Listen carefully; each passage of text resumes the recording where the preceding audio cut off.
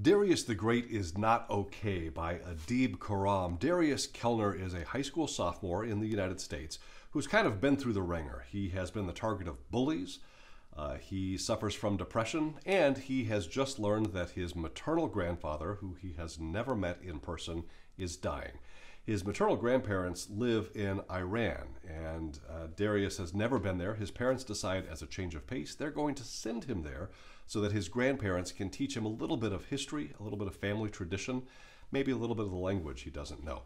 Once he arrives, Darius meets Sohrab, who is a young man about the same age, lives near his grandparents. Sohrab is a member of the Baha'i faith and speaks a couple of languages, and he sort of acts as a tour guide for Darius. Together they sort of explore not only Iran's history, its culture, all of the great food that is on offer, but also just some of the great questions of every teenage life. Why are we here? What does it matter?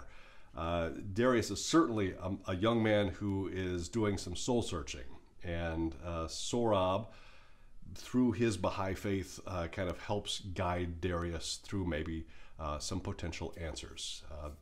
Wonderful book, part travelogue for seeing all the history and the sites. You'll learn some things that probably you didn't know before, and just a great story. A great story of two young men becoming friends and finding out that maybe home isn't necessarily a place, but it is a feeling that you get in some of the most unexpected places. If you like this one, I think you will, there is a sequel coming out in August 2020 called Darius the Great Deserves Better. This first book is Darius the Great is Not Okay. It is by Adib Kohrram.